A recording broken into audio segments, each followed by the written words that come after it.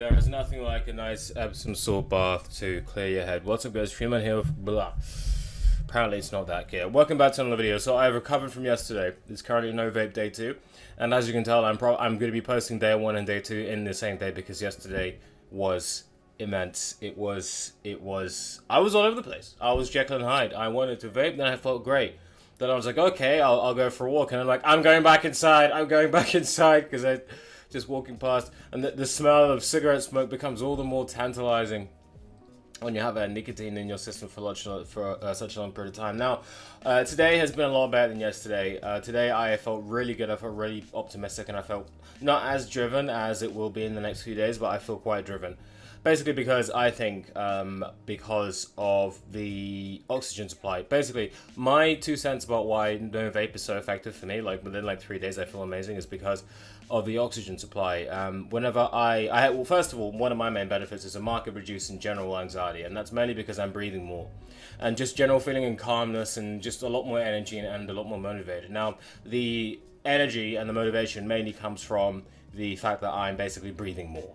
So your body is no longer having to cope with the nicotine. Also, if you haven't noticed, or I've noticed this whenever I'm breathing, because your lungs are full of thousands of these tiny air sacs. And the fun fact about the lungs, if you didn't sigh, you would die.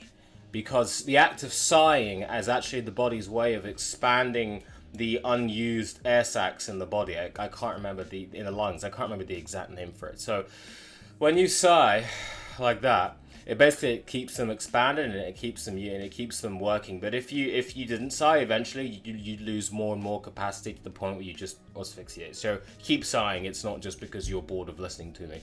Anyway, so when you basically sigh, I mean, when you stop vaping and you get more oxygen, because those little air capillaries are filled with smoke, and it's actually quite hard to get smoke out of them. Like, I've actually noticed that after a very, very deep vape that I've had, or even a cigarette sometimes, I would basically still be breathing out smoke for after like 10 breaths. You could still see it, and it's not because it was cold, it's because there was still smoke all caught in those thousands of tiny air sacs that all this smoke is caught into. And so when you vape and you're not breathing properly, say if you're lying down or if you're sitting down on a chair or something, or if you're just being lazy or something like that, just relaxing, what will happen is that air will get caught in your lungs until you sigh it out. So that will ultimately reduce your oxygen supply. However, when you stop vaping, all of a sudden you have all of these air sacs that are no longer semi-permanently clogged with smoke, and then it's like, ooh, I can breathe again. And that to me is the main benefit that I found from vaping. The next one is going to be that it also has a knock-on effect on my anxiety as well, because I found that a lot of my anxiety comes from a negative thought spiral that I've created, and I could go a bit into this. It's basically about you notice that you're tense, and so which makes you anxious. And then the act of anxiousness makes you tense up more, and then you notice that you're tense. And then you notice the anxiety as well. It's like, not only am I tense, but I feel anxious. Uh-oh, tense. And it's an old spiral that I used to have along many, many years ago, and still sort of now.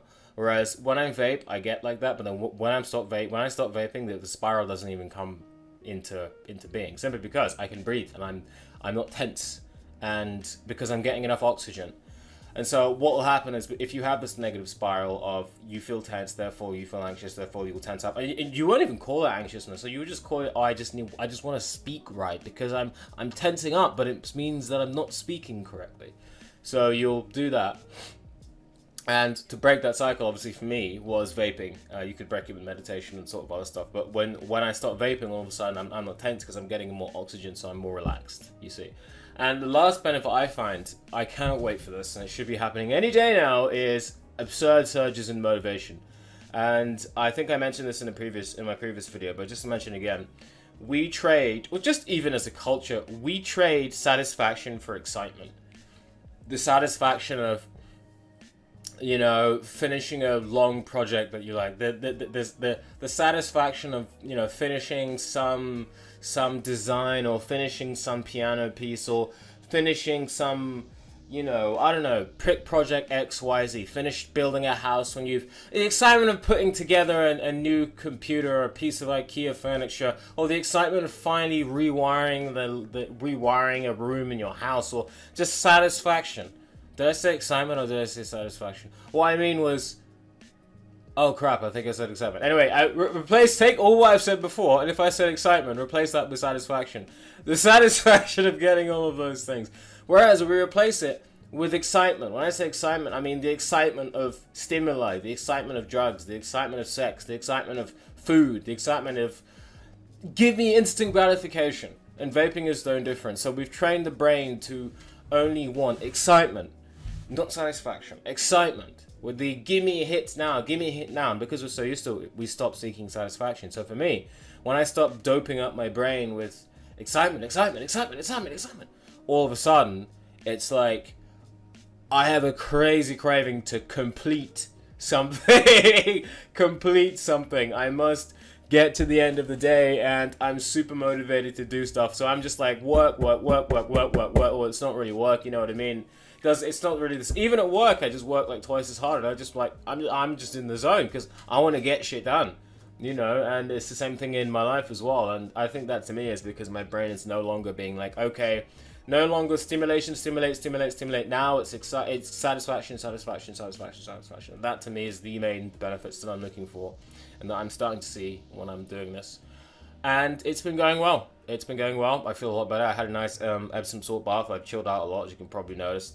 And I feel a lot nicer. Epsom salt baths, if you're quitting smoking, absolutely great because they calm you down. Also, magnesium helps to deal with nicotine cravings. So does L-glutamine if you put it under the tongue. So does vitamin C. Write this down because I should make this into a video. 3 minutes out. Oh, peace.